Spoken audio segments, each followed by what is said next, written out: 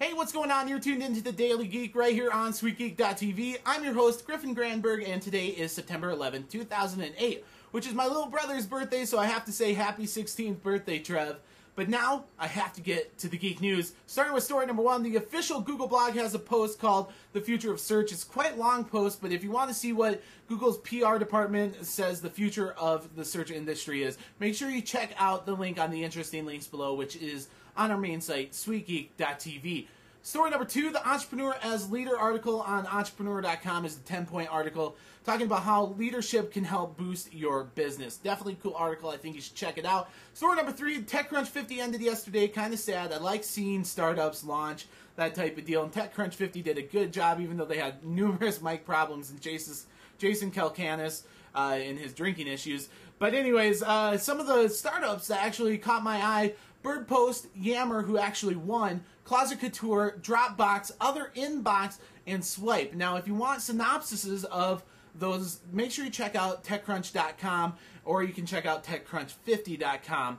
Moving on to story number four, which is also about startups. What countries are the best? Well, in no particular order, the top five are Hong Kong, Denmark, Singapore, New Zealand, and the U.S. Now, U.S. is actually not number one, but if you want to know who is number one, check out the article on the interesting links below, which again is on our main site, SweetGeek.tv. Story number five, Google might be seeing some antitrust lawsuits come its way thanks to the Yahoo Google search marketing deal. Now, who's standing on the sidelines cheering on this antitrust lawsuits?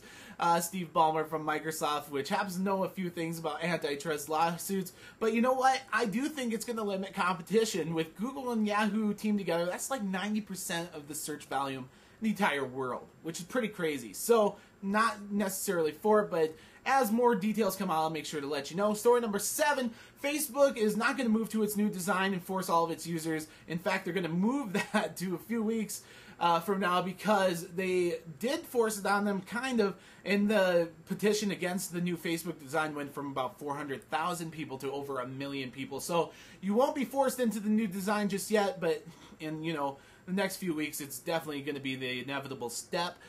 Moving on to story number eight, TiVo coming soon to your BlackBerry. I think it's a novel idea. First, you're going to be able to control your TiVo, schedule recordings, look at what's scheduled to record. And then the ultimate goal in the future is to have the video content actually come to your BlackBerry, which I am all for. If you want to see an article about it, make sure you check out the link on the interesting links below. And lastly, story number nine. This one's for my good friends Adam and Amber. Rock Band 2 standalone instruments coming out next week. Now, the new standalone drum set's going to cost you about $90 and the guitar around $70. But if you're hardcore Rock Band tours like Adam and Amber are, I'm sure you're definitely interested in getting them. If you want to see pictures of them, make sure you check out the link that I've included on the interesting links below, which again, on our main site, SweetGeek.tv.